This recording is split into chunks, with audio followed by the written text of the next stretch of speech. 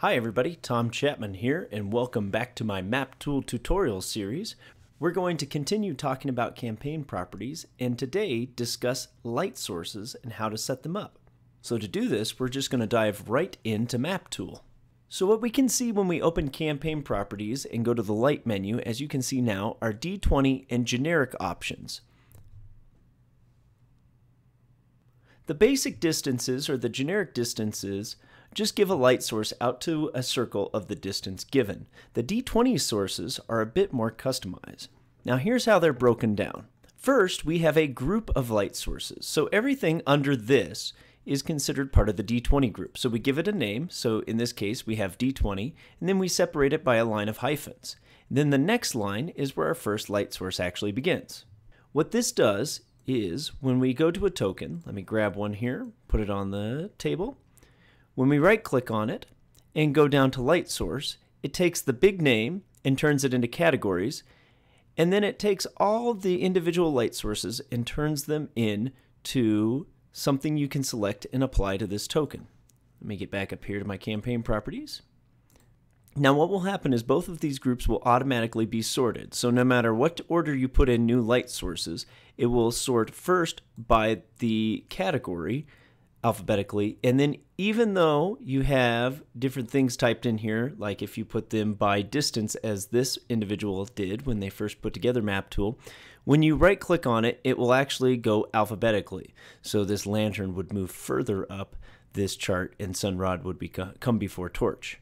So under this heading, this D20 heading, we're going to add a new source, and I'm going to make another hooded lantern. Now if we look, there's already a hooded lantern in here, but I'm going to put it in again, and we're going to change some aspects of it. So I'm going to start with my name, lantern, hooded, -30. Now that is the name of my new light source. In order to start creating the light source beyond its name, I have to add a colon. Now just like the last video, the next thing that we can add are the shapes of our light sources, and we can have circle, square, and cone. And then cone can also be used with the arc equals number, like when we set up our vision. So if I said cone arc equals 90, that gives us a vision source or a light source that shoots straight out and it covers a 90-degree swath. Now this is actually a little larger than I want it to be, so I'm going to cut that down to 30. And then we're going to give a distance for how far our light source goes out. And I'm going to type in 30. So now we have a cone with an arc of 30 that goes out 30 feet. The next number I can add, and I'm going to come up here and snag this, is a much longer number. And so there's two parts to this actually. The first is what comes before the pound sign or the number sign, the number 60.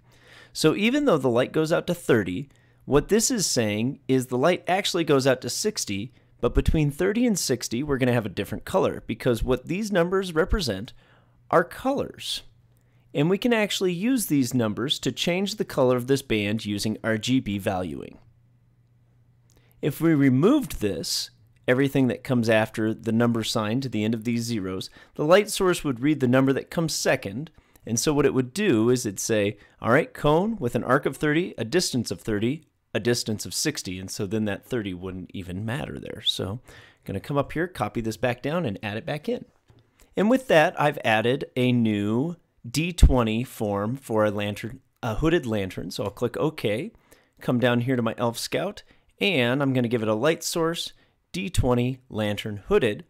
And when I come up here to my map and give it vision night, and turn on fog of war, when I hover over it, after I give it some vision, I can now see that it's got a cone coming out to the right, and it shifts depending on where my facing is.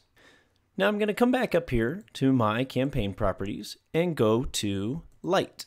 MapTool includes an example of how to make this more involved, so I will copy it up from below and add it to my set. And so I come down here, sample lights 5-foot square grid. So I'm going to grab this and copy all of this, Control C. I'm going to add this to the bottom. You'll notice that between each of these, between D20, generic, and sample lights, there's a blank line. You need that blank line in there in order to say, all right, here's one group, blank line, here's the generic group, blank line, here's the sample lights, 5-foot grid. Let's go over this set here.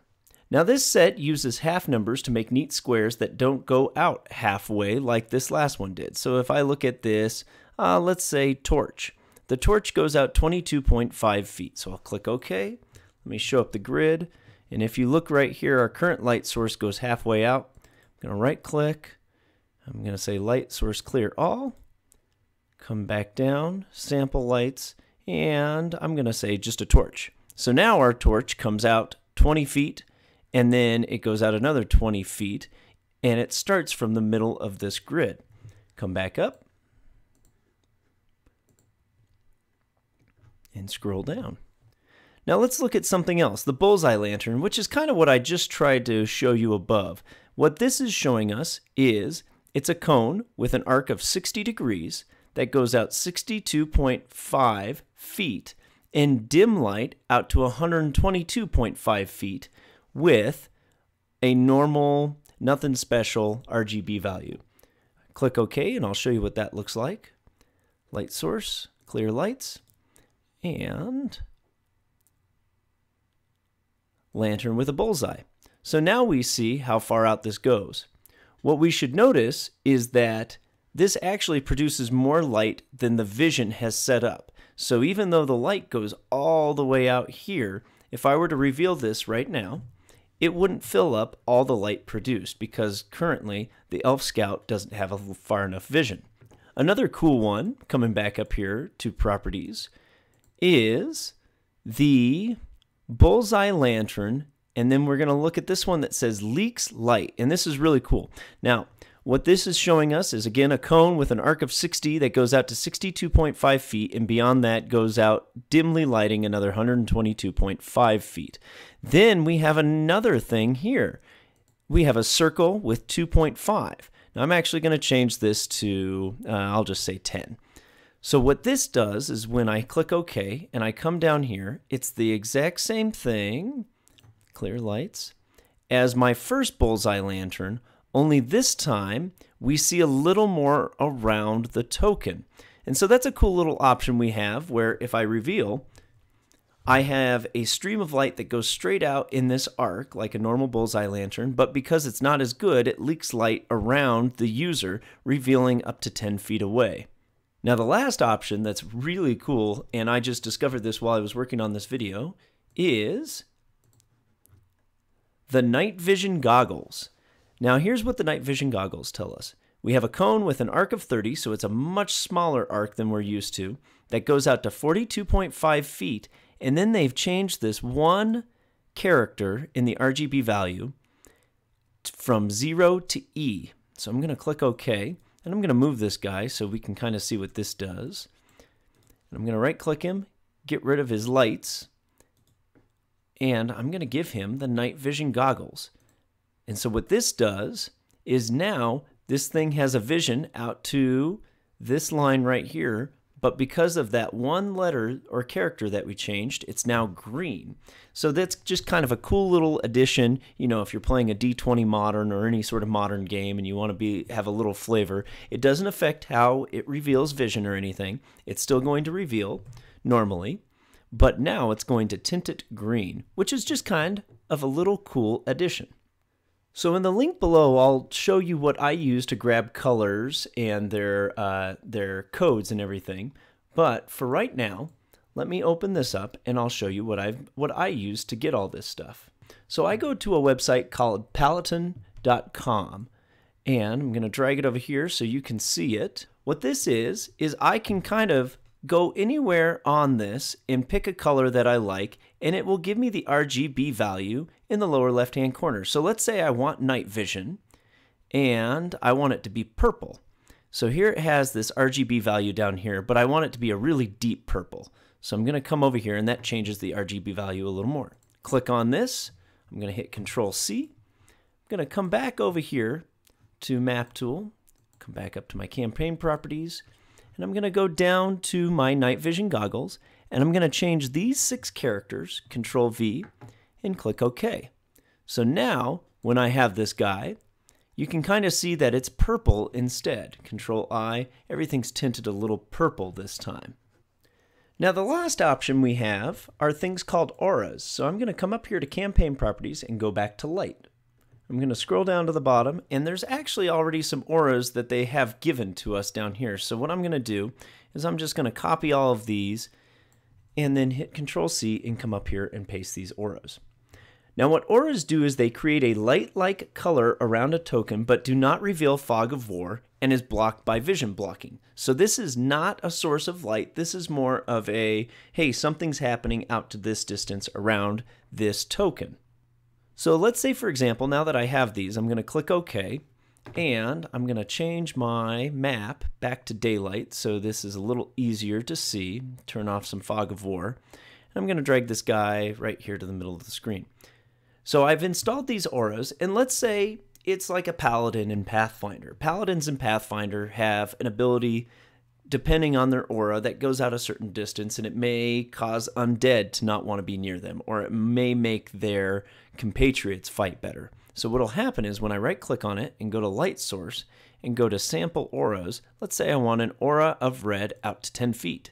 And so now it creates this lightly shaded 10-foot aura, and you can tell, like, maybe it's fire shield and anybody that gets that close starts to take damage. Or if it's the paladin's aura, anybody that gets within this distance either has a penalty or bonus to how they're fighting. By applying an aura, you can see where that ability would end and who is affected. Coming back up here, I want to show you this because there's 3 options that we have for auras. Blank, for example, if we look up here, not putting anything in here, aura with nothing between it and square, means that anybody can see it. If I come up here to this aura, aura GM circle, that means only I can see that aura, no one else can, or someone logged in as a GM. And then if I come down to here, the aura owner square, means that only those selected as an owner of a token can see it when it shows up, and the GM. In all of these cases, though, the GM will see it on their screen. As far as distinguishing between when it's an aura and when it's a light source, all we have to do, and it's kind of hard to see, but after the name and the colon, the very first thing you should put in is aura. If you don't put in aura, it's going to become a light source. With aura, it becomes an aura. Now that's it for right now. So I hope you've enjoyed this video, and I hope you got something out of it, and we'll see you in the next video. Thank you very much.